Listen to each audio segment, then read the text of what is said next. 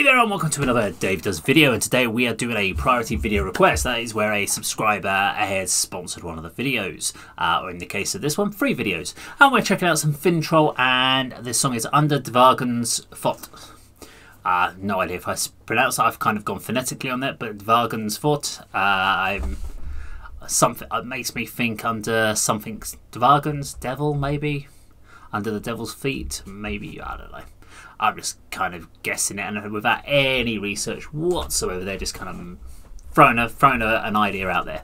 Anyway, yeah, we're going to go check this one out in a second. Now, of course, if you like this video, please do subscribe, click the bell icon, like, share, leave the comments down below. If you want to support the channel, you can do it in 3 different, well, there's multiple different ways you can do it, but obviously you can do a priority video request like this, where you donate to the channel and pick some songs for me to check out. You could do the Patreon with the $3, $5 and $10 packages.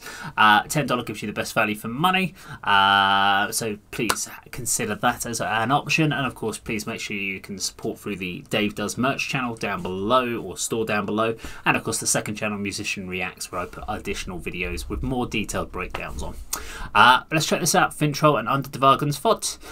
Count it in, 3, 2, 1, go!